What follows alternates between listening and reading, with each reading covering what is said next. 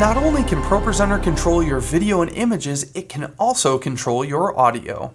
To open the audio bin, we'll click on the item in our toolbar. If you don't have one in your toolbar, you'll find it under the View menu. Now at the top of the audio bin, you'll see all our playback controls.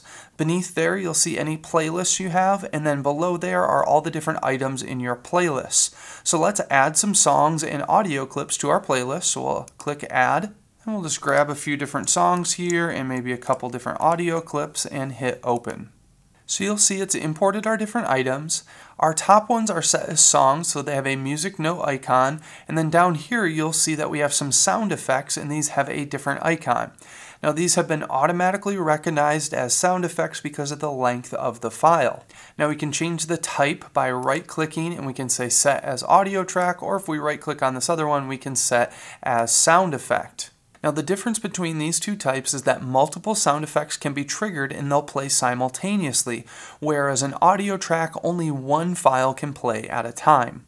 Now if we wanted to create another playlist, let's say just for our songs, we can go here and we can create a new playlist, and we can click on this playlist and name it Walk In. Now we can go back to our default playlist, we can grab a couple different songs here, and we can drop them in our Walk-In playlist.